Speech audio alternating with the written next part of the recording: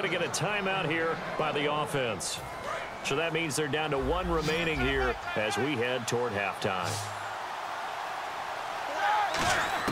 Now Roethlisberger on first down. Oh, a scrap for the football, and he's going to come down with it.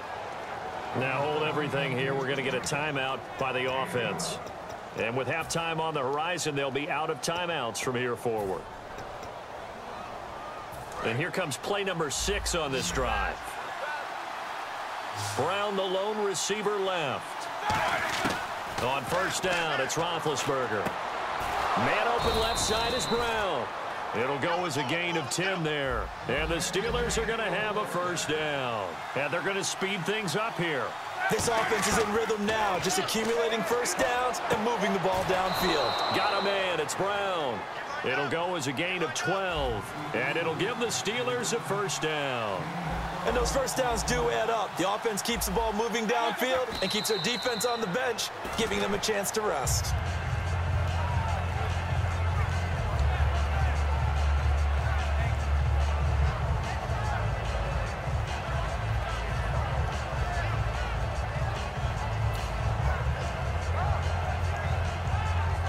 Field goal unit not out there. They want 6 before halftime. 1 receiver left, 3 to the right. Final play of the half. It's Roethlisberger. And this will be incomplete. 1 second left to go.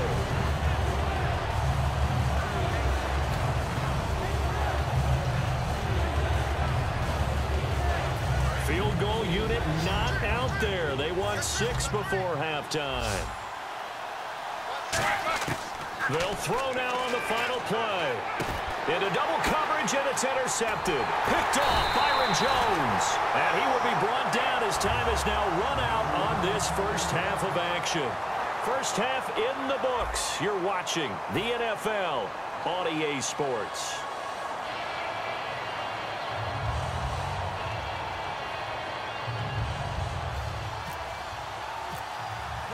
Both teams appear ready for the fight ahead, and we resume action here in quarter number 3. Fielded about a yard deep. And he'll wind up getting an extra couple yards here for his trouble as he'll bring this one out to the 27. Out come the Cowboys now as he'll go on offense first here in this third quarter. And following the interception, we'll see what they can put together on this drive. I can hear my old college coach right now. He always used to tell us before every game, the team making the fewest mistakes will win. What they're hoping is that that last mistake is their only one of the game. Coaches, that's all they talk about, turnovers, right? Minimizing those and maximizing opportunities. And they'll send Williams in motion right.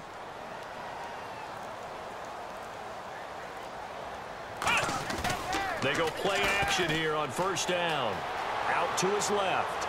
And his throw's going to be incomplete. CD, wanted to get your thoughts just on the landscape of the offseason for each of these teams. Super Bowl in the rearview mirror, but so much going on.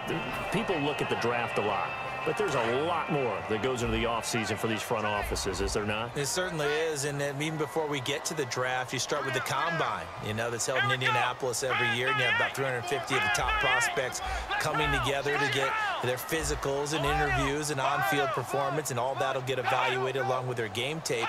And then you've got the free agents, all right? That starts, I believe, in early March, where now the free agents can start moving around to different teams. So your team's starting to take a little bit of shape there, free agency, because then the draft's coming up. You're trying to put your team together with new draft picks, have everyone start to move in one direction. And then you have the OTAs and minicamps. We get to see them on the field for the first time. And we start to get a better idea of how these teams are going to look when the fall begins.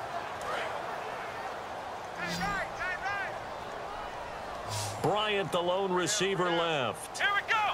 1, 9, flex round, flex round.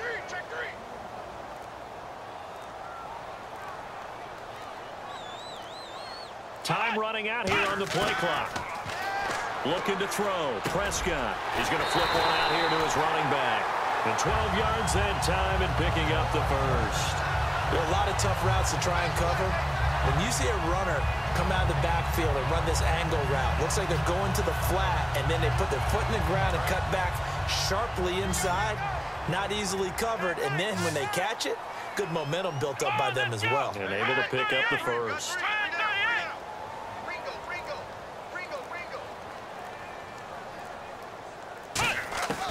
first down. Prescott eluding the pressure right. Now he'll let it go deep right side.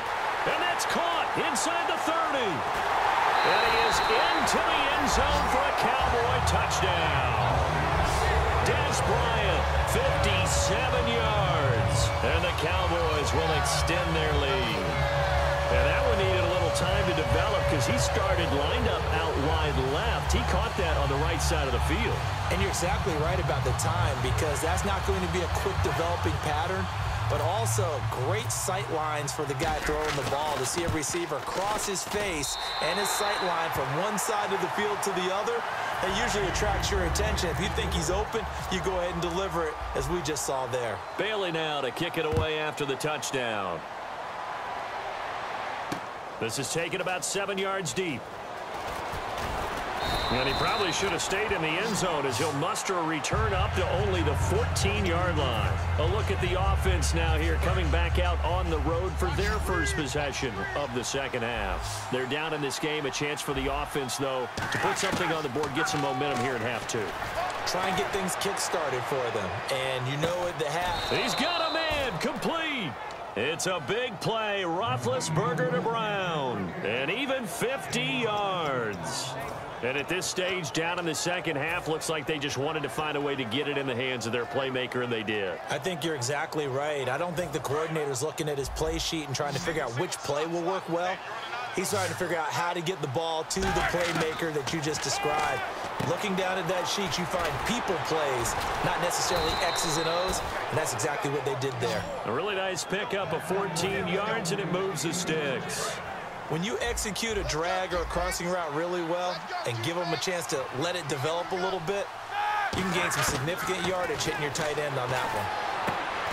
That is caught right at the 10-yard line.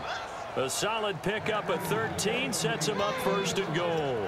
Well, for teams that like to play man coverage, running corner routes can be tough on them because of the ability of getting into it.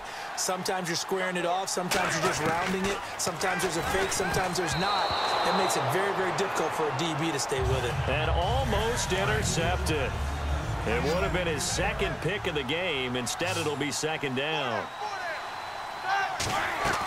Throwing again, it's Roethlisberger. That's caught at the 3. 6 yards is the pickup, and that'll lead to a third down. Slant route's effective no matter who's running the route and catching the ball. But when you have a receiver of that stature, you have to be a little bit more precise throwing it. You don't have the same catch radius with the bigger targets. Here's Roethlisberger to throw. Marcus Wheaton was the one he was looking for. And it's 4th and 3. Man, a tough spot to drop that down here, 3rd and goal. And so many times when you analyze a play like this, you talk about the people around him and maybe his focus was gone. Sometimes just simply him understanding how close he is to the end zone and a chance to score. And it's hauled in by Rodgers for a Steeler touchdown. Eli Rodgers from 3 yards out. And the Steelers are able to cut into that deficit. Big 4th down conversion for the score, and the defense, that is a tough pill to swallow. Big time for them. How about them just deciding to go for it on 4th down? And, okay, forget the field goal, because that looked like an easy 3 points. Yeah, you might have had a defensive breakdown in there, but they pressed the issue and found a way to get it into the end zone. Give them big credit for that. Fielded about a yard deep. And the decision to come out is going to cost him 5 yards with a new rule as he's taken down right at the 20-yard line. And now Dallas gets set to take the field. And that recipe on their last drive that resulted in a touchdown looked pretty good, so they'll be hoping to do that once more. And it takes me back to when we sat with the offensive coordinator and the head coach. They felt pretty good about their game plan and thought there were some holes in the defense, and they exploited them the last time out. Let's see if they can come back and put together a similar drive. And we'll see if they can do just that. 2 yards on the carry there, and it'll be second down.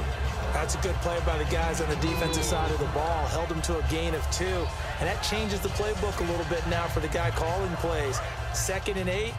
Now he's got to probably think about going to the air instead of maybe staying with the ground game. Come on, let's go. 190. On second down, Elliott. And